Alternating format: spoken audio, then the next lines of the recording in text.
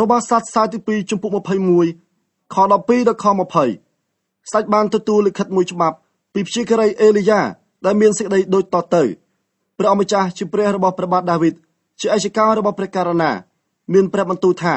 ព្រះករណាពុំបានដើរតាមមេគីរបស់ព្រះបាទយូសាផាតជាបិតារបស់ព្រះករណាទេហើយព្រះករណាក៏មិនដើរតាមមេគីរបស់ព្រះបាទអេសាជាស្ដេចស្រុកយូដាដែរផ្ទុយទៅវិញព្រះករណាដើរតាមផ្លូវរបស់ស្ដេចទាំងឡាយនៅស្រុកអ៊ីស្រាអែលព្រះករណាតាក់ទាញអ្នកស្រុកយូដានិងអ្នកក្រុងយេរូសាឡិមឲ្យគោរពព្រះដទៃដោយរាជវង្សរបស់ព្រះបាទអូហាប់បានប្រព្រឹត្តហើយព្រះករណាបានសម្លាប់ប្អូនបង្កើតរបស់ព្រះករណាដែលសុទ្ធតែជាមនុស្សប្រសើរជាងព្រះករណាដែរហេតុនេះព្រះអម្ចាស់នឹងប្រហារប្រជារាស្ត្រព្រមទាំងបុត្រាមហាសីនិងទ្រព្យសម្បត្តិរបស់ព្រះករណាដោយគ្រោះកាចដ៏សាហាវរីឯព្រះករណាវិញព្រះជាម្ចាស់នឹងធ្វើឲ្យព្រះករណាមានជំងឺជាទម្ងន់គឺព្រះករណានឹងមានរោគពោះវៀនដែលបណ្ដាលឲ្យព្រះករណាឈឺចាប់កាន់តែខ្លាំងឡើងជារៀងរាល់ថ្ងៃរហូតដល់ពោះវៀនធ្លាយចេញមកព្រះម្ចាស់បានជំរុញជនជាតិភីលីស្ទីននិងជនជាតិអារ៉ាប់ដែលរស់នៅក្បែរជនជាតិអេស្យូពីឲ្យមានគំនិតប្រឆាំងនឹងព្រះបាទយូរ៉ាមអ្នកទាំងនោះលើកគ្នាចូលមករាតត្បាតស្រុកយូដានិងរឹបអូសយកទ្រព្យសម្បត្តិទាំងប៉ុន្មានដែលមាននៅក្នុងវាំងស្ដេចព្រមទាំងចាប់បុត្រនិងមហេសីរបស់ស្ដេចនាំយកទៅជាមួយផងគឺនៅសល់តែសម្ដេចអូហាស៊ីយ៉ាមួយអង្គគត់ដែលក្មេងជាងគេបន្ទាប់មកព្រះម្ចាស់ប្រហារស្ដេចដោយជំងឺពោះវៀនដែលពុំអាចព្យាបាលឲ្យជាបានឡើយជំងឺនោះកាន់តែធ្ងន់ឡើងពីមួយថ្ងៃទៅមួយថ្ងៃនោះប្រមាណជា2ឆ្នាំក្រោយមកពោះវៀនរបស់ស្ដេចយូរ៉ាមក៏ធ្លាយចេញពីរូបកាយហើយស្ដេចសោយទីមង្គតដោយឈឺចាប់បំផុតប្រជាជនពុំបានធ្វើពិធីថ្វាយព្រះភ្លើងចំពោះស្ដេចដោយគេបានធ្វើចំពោះឯកការរបស់ស្ដេចឡើយព្រះបាទយូរ៉ាមឡើងសោយរាជនៅពេលមានជនមានអាយុ32ព្រះវស្សាស្ដេចសោយរាជបាន8ឆ្នាំនៅក្រុងយេរូសាឡិមពេលស្ដេចសោយទីមង្គតគ្មាននរណាសោកស្ដាយទេគេបញ្ចុះសពនៅបុរីព្រះបាទដាវីតតែមិនតម្កល់នៅក្នុងភ្នូរដែលគេបំរុងទុកសម្រាប់ព្រះមហាក្សត្រឡើយ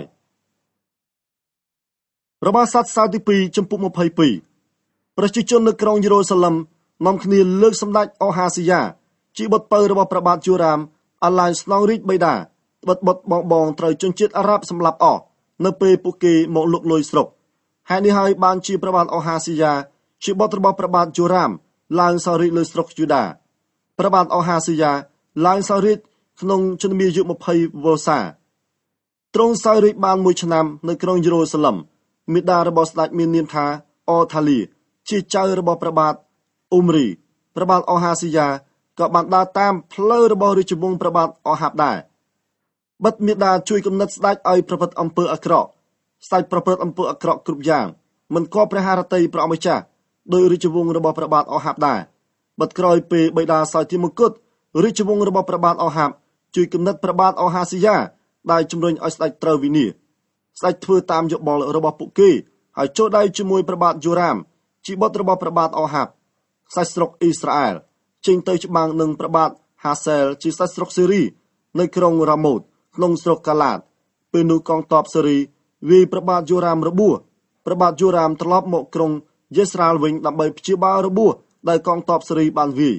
នៅក្រុងរ៉ាម៉ាក្នុងពេលស្ដេចប្រយុទ្ធជាមួយព្រះបាទហាសែលស្ដេចស្រុកសេរីពេលនោះព្រះបាទអូហាស៊ីយ៉ាជាបុត្រព្រះបាទយូរ៉ាមស្ដេចស្រុកយូដាយាងចុះទៅក្រុងយេស្រាអែលសួរសុខទុក្ខព្រះបាទយូរ៉ាមជាបុត្រព្រះបាទអូហាប់ដែលកំពុងតែប្រជញ្ញយ៉ាងខ្លាំងព្រះបាទអូហាស៊ីយ៉ាយាងទៅសួរសុខទុក្ខព្រះបាទយូរ៉ាមដូច្នេះមកពីព្រះជាម្ចាស់សពព្រះハរតីធ្វើឲ្យព្រះបាទអូហាស៊ីយ៉ាវិនាសពេលទៅដល់ព្រះបាទអូហាស៊ីយ៉ាយាងទៅជាមួយព្រះបាទយូរ៉ាមដើម្បីជួបនឹងលោកយេហូជាកូនរបស់លោកនីមស៊ីមុននោះព្រះម្ចាស់បានចាក់ព្រេងអភិសេកលោកយេហូជាស្ដេចដើម្បីឲ្យលោករំលាយរាជវង្សព្រះបាទអូហាប់លោកយេហូធ្វើតូររាជវង្សព្រះបាទអូហាប់ថ្វាយព្រះជាម្ចាស់ហើយពេលលោកជួបមន្ត្រីរបស់ជនជាតិយូដាព្រមទាំងក្មួយរបស់ព្រះបាទអូហាស៊ីយ៉ាដែលជារាជបម្រើរបស់ស្ដេចនោះលោកក៏ប្រហារជីវិតពួកគេទាំងអស់គ្នាលោកយេហូឲ្យគេតាមរកព្រះបាទអូហាស៊ីយ៉ាហើយគេចាប់ស្ដេចបាននៅក្រុងសាមារីព្រោះស្ដេចពួននៅទីនោះគេនាំស្ដេចទៅជួបលោកយេហូហើយលោកក៏ធ្វើគុតស្ដេចទៅបន្ទាប់មកគេធ្វើពិធីបញ្ចុះសពស្ដេចក្បត់គេគិតថាស្ដេចត្រូវជារាជវង្សរបស់ព្រះបាទយូសាផាតដែលស្វែងរកព្រះអម្ចាស់យ៉ាងអស់ពីចិត្ត នៅក្នុងរាជវង្សរបស់ព្រះបាទអូហាស៊ីយ៉ាគ្មាននរណាម្នាក់មានសមត្ថភាពអាចនឹងក្រាលឡើងក្រុងរាជបានឡើយការប្រនាងអូថាលីជាមេដារបស់ព្រះបាទអូហាស៊ីយ៉ាជ្រាបថាព្រះរាជបុត្រសោតិមង្គតហើយប្រនាងសម្រេចចិត្តប្រឡាយពូជពងទាំងអស់របស់ស្ដេចស្រុកយូដាពេលនោះម្ចាស់ស្ត្រីយូសេបាបានយកព្រះអង្គម្ចាស់យូអាសជាបុត្រារបស់ព្រះបាទអូហាស៊ីយ៉ាពីក្នុងចំណោមបុត្រារបស់ស្ដេចដែលត្រូវគេសម្លាប់នោះទៅលាក់ទុកព្រះនាងបាននាំបុត្រនោះព្រមទាំងមេដោះទៅលាក់នៅបន្ទប់ដេកមួយក្នុងព្រះវិហារនៅជាមួយផង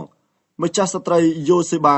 ជាបុត្រីរបស់ព្រះបាទយូរ៉ាមនិងជាអនុជរបស់ព្រះបាទអូហាស៊ីយ៉ាហើយត្រូវជាភរិយារបស់លោកបូជាចាយេហូយ៉ាដាបានលាក់រាជកុមារនោះមិនឲ្យព្រះនាងអូថាលីឃើញដូច្នេះរាជកុមារក៏បានរួចពីស្លាប់ក្នុងពេលដែលព្រះនាងអូថាលីក្រុងរាជ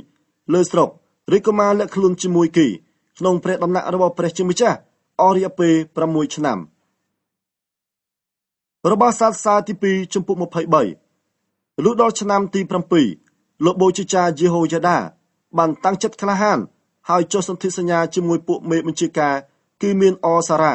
ជាកូនរបស់លោកយេរ៉ូហាំលោកអ៊ីស្ម៉ាអែលជាកូនរបស់លោកយូហាណានលោកអសារ៉ាជាកូនរបស់លោកអូបេតលោកម៉ាសេយ៉ាជាកូនរបស់លោកអូដាយ៉ានិងលោកអេលីសាផាតជាកូនរបស់លោកស៊ីគ្រីមេបញ្ជាការទាំងនោះធ្វើដំណើរពីពេញស្រុកយូដាហើយប្រមូលពួកលេវីនៅតាមក្រុងទាំងប៉ុន្មាននៅក្នុងស្រុកយូដាព្រមទាំងប្រមូលមេក្រុមគ្រួសារនៃជនជាតិអ៊ីស្រាអែលឲ្យមកជួបជុំគ្នានៅក្រុងយេរូសាឡឹម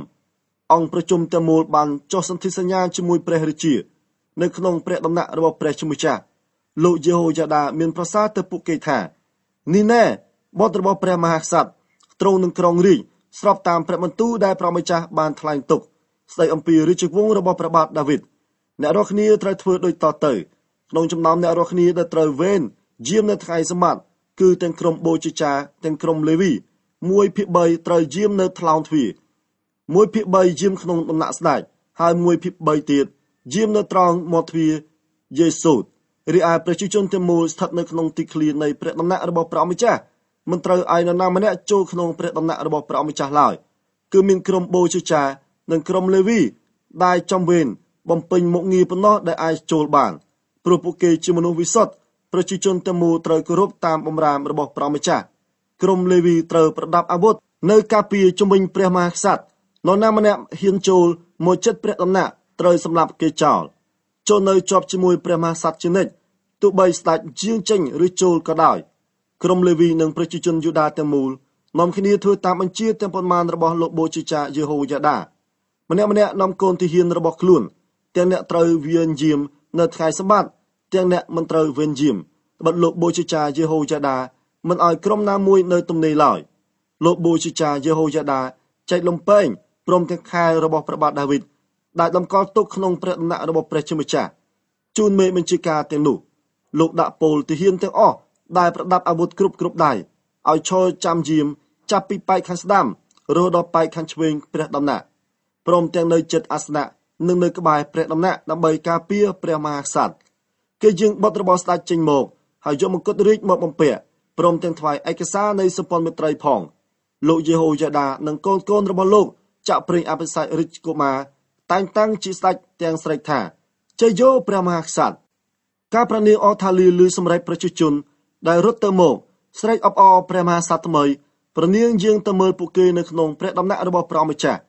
ប្រនាងទតឃើញព្រះមហាក្សត្រថ្មីឈរនៅលើវេទិកាត្រង់មាត់ទ្វារដែលមានមេតបនិងអ្នកផ្លុំត្រែឈរអមផងប្រជាជនទាំងមូលនៅក្នុងស្រុកនាំគ្នាអបអរសាទរគេផ្លុំត្រែហើយអ្នកចម្រៀងនាំប្រជាជនច្រៀងសរសើរដំកើងទាំងប្រគំដូតតន្ត្រីផងព្រះនាងអូថាលីឲ្យព្រះពូសាស្រែកថា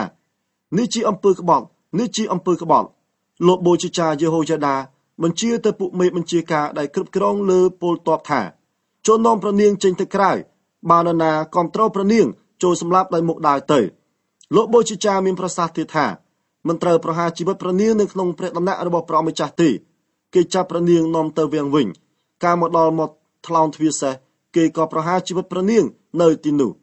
លោកយេហូយ៉ាដាចងសម្ព័ន្ធមិត្តរីរវាងខ្លួនផ្ទាល់ប្រជាជនទាំងមូលនិងព្រះមហាក្សត្រដើម្បីធ្វើជាប្រជារាស្ត្ររបស់ព្រះជាម្ចាស់ប្រជាជនទាំងមូលនាំគ្នាចូលទៅបំផ្លាញវិហាររបស់ព្រះបាលហើយវាយកំទេចអាសនៈនិងរូបសំណាក ព្រមទាំងសម្រាប់លោកម៉ាថានជាបូជាចារបស់ព្រះបាលនៅមុខអាសនៈទៀតផងលោកយេហូយ៉ាដាចាត់ចែងឲ្យក្រុមបូជាចាលេវីទទួលខុសត្រូវលើព្រះដំណាក់របស់ព្រះអម្ចាស់គឺអ្នកដែលព្រះបាទដាវីតបានចែកជាក្រុមឲ្យបំពេញមុខងារក្នុងព្រះដំណាក់របស់ព្រះអម្ចាស់ដើម្បីថ្វាយដង្វាយដុតទាំងមូលដល់ព្រះអម្ចាស់ដោយមានចែងទុកក្នុងក្រឹត្យវិន័យរបស់លោកម៉ូសេព្រះបាទដាវីតក៏បានបង្គាប់ឲ្យគេច្រៀងចម្រៀងយ៉ាងសប្បាយក្នុងឱកាសនោះដែរលោកយេហូយ៉ាដាបានដាក់អ្នកយាមទ្វារនៅតាមថ្លោងទ្វារព្រះដំណាក់របស់ព្រះម្ចាស់ដើម្បីកុំឲ្យអ្នកដែលមិនបរិសុទ្ធដោយប្រការណាមួយក្តីអាចចូលបានឡើយបន្ទាប់មកលោកនាំពួកមេបញ្ជាការពួកអភិជនពួកអ្នកមុខអ្នកការក្នុងចំណោមប្រជាជននិងប្រជាជនទាំងមូលនៅក្នុងស្រុកមកដង្ហែព្រះមហាក្សត្រពីព្រះដំណាក់របស់ព្រះម្ចាស់ចូលវាំងតាមថ្លោងទ្វារប៉ែកខាងលើរួចយាងព្រះរាជាឡើងគង់លើដំបៅឡើងរាជប្រជាជនទាំងមូលនៅក្នុងស្រុកនាំគ្នាអបអរសាទរហើយទីក្រុងក៏បានសុខសាន្តគេបានប្រហារជីវិតព្រះនាងអថាលីដោយមុខដែរ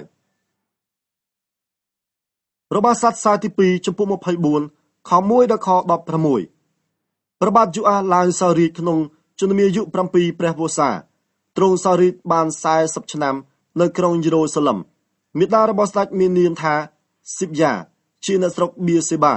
ព្រះបាទយូអាប្រព្រឹត្តអំពើសុចរិតជាទីគប់ព្រះハរតីព្រះអម្ចាស់អស់មួយជីវិតរបស់លោកបូជាចាយេហូយ៉ាដាលោកយេហូយ៉ាដាបានមហេសី2អង្គមកថ្វាយព្រះបាទយូអាសហើយស្ដេចបង្កើតបានបុត្រាបុត្រីជាច្រើនក្រោយមកព្រះបាទយូអាសមានបំណងជួសជុលព្រះដំណាក់របស់ព្រះម្ចាស់ស្ដេចក៏ហៅក្រុមបូជាចានិងក្រុមលេវីឲ្យមកជួបជុំគ្នាហើយមានរាជអង្គការថាសូមអស់លោកអញ្ជើញទៅតាមក្រុងនានាក្នុងស្រុកយូដាហើយរៀងរាល់ឆ្នាំត្រូវប្រមូលប្រាក់ក្នុងស្រុកអ៊ីស្រាអែលទាំងមូលដើម្បីជួសជុលព្រះដំណាក់នៃព្រះរបស់អស់លោកសូមសម្រេចការនេះឲ្យបានឆាប់ផងប៉ុន្តែក្រុមលេវីពុំបានធ្វើការនេះឲ្យបានរស់រាន់ទេព្រះរាជាក៏ត្រាស់ហៅលោកមូហាបូជាចាយេហូយ៉ាដាមកហើយមានរាជអង្គការថាហេតុអ្វីបានជាលោកមិនទាមទារឲ្យក្រុមលេវីប្រមូលប្រាក់ដែលប្រជាជននៅស្រុកយូដានិងក្រុងយេរូសាឡឹមត្រូវយកមកបង់ដោយលោកម៉ូសេជាអ្នកបម្រើរបស់ព្រះម្ចាស់បានបង្គាប់ឲ្យសហគមន៍អ៊ីស្រាអែលយកមកថ្វាយសម្រាប់ពន្លានៃសន្ធិសញ្ញាម្ចាស់ស្ត្រីអថាលីដ៏អប្រិយនិងបរិវាររបស់គាត់បានបំផ្លាញព្រះដំណាក់របស់ព្រះជាម្ចាស់ហើយយកវត្ថុសក្ការៈទាំងប៉ុន្មាននៅក្នុងព្រះដំណាក់របស់ព្រះម្ចាស់ទៅប្រើប្រាស់សម្រាប់ព្រះបាលពេលនោះព្រះរាជាឲ្យគេធ្វើហឹបមួយយកទៅដាក់នៅខាងមុខមាត់ទ្វារចូលព្រះដំណាក់របស់ព្រះម្ចាស់គេចេញប្រកាសនៅស្រុកយូដានិងនៅក្រុងយេរូសាឡឹមឲ្យប្រជាជនយកពន្ធដារមកថ្វាយព្រះម្ចាស់ដោយលោកម៉ូសេជាអ្នកបម្រើរបស់ព្រះម្ចាស់បានបង្គាប់ដល់ជនជាតិអ៊ីស្រាអែលនៅវាលរហោស្ថានមេដឹកនាំទាំងអស់និងប្រជាជនទាំងមូលនាំគ្នាយកប្រាក់មកថ្វាយដោយចិត្តសប្បាយគេដាក់ប្រាក់នៅក្នុងហឹបរហូតដល់ពេញលុះដល់ពេលដែលត្រូវនាំហឹបតែឲ្យក្រុមលេវីត្រួតពិនិត្យមើលក្នុងនាមព្រះរាជាគឺនៅពេលដែលគេឃើញមានប្រាក់ច្រើននៅក្នុងហឹបហើយលោកស្មានលួងនិងលោកអធិការអមហាបូជាចាក៏មកយកប្រាក់ចេញពីហឹបទាំងនាំយកទៅដោយទុកហឹបនៅកន្លែងដើមវិញគេធ្វើបែបនេះជារៀងរាល់ថ្ងៃហើយទទួលបានប្រាក់យ៉ាងច្រើនព្រះរាជានិងលោកយេហូយ៉ាដាប្រគល់ប្រាក់នោះទៅឲ្យពួកមេជាងដែលទទួលបន្ទុកលើការងារជួសជុលព្រះដំណាក់របស់ព្រះម្ចាស់ពួកមេជាងបានជួលកម្មករមកជួសជុលព្រះដំណាក់របស់ព្រះម្ចាស់ឡើងវិញគឺមានជាងដាប់ថ្មនិងជាងឈើព្រមទាំងជួលជាងដែកនិងជាងលង្ហិនសម្រាប់ជួសជុលព្រះដំណាក់របស់ព្រះម្ចាស់ដែរមេជាងទាំងនោះនាំគ្នាបំពេញកិច្ចការដោយដឹកនាំការជួសជុលទាំងអស់ធ្វើឲ្យព្រះដំណាក់របស់ព្រះជាម្ចាស់បានល្អនិងមាំដូចដើមឡើងវិញក្រោយជួសជុលព្រះដំណាក់ចប់សឹកគ្រប់ហើយពួកគេយកប្រាក់ដែលនៅសល់មកថ្វាយព្រះរាជានិងប្រគល់ជូនលោកយេហូយ៉ាដាគេក៏យកប្រាក់នោះទៅធ្វើប្រដាប់ប្រដាសម្រាប់ប្រើប្រាស់ក្នុងព្រះដំណាក់របស់ព្រះម្ចាស់គឺមានគ្រឿងបរិក្ខារសម្រាប់ពិធីផ្សេងៗគ្រឿងបរិក្ខារសម្រាប់ដង្វាយដុតទាំងមូលពែងព្រមទាំងរបស់ឯទៀតធ្វើពីមាសនិងប្រាក់ក្នុងមួយជីវិតរបស់លោកយេហូយ៉ាដាគេតែងតែថ្វាយដង្វាយដុតទាំងមូលជាអចិន្ត្រៃយ៍នៅក្នុងព្រះដំណាក់របស់ព្រះម្ចាស់លោកយេហូយ៉ាដាមានវ័យកាន់តែចាស់ជរានិងមានអាយុវែងរួចលោកទទួលមរណភាពក្នុងជំនាយុ130ឆ្នាំគេបញ្ចុះសពលោកនៅបុរីព្រះបាទដាវីតជាមួយស្ដេចត្បិតលោកបានប្រព្រឹត្តល្អចំពោះប្រជាជនអ៊ីស្រាអែលចំពោះព្រះជាម្ចាស់និងព្រះដំណាក់របស់ព្រះអង្គ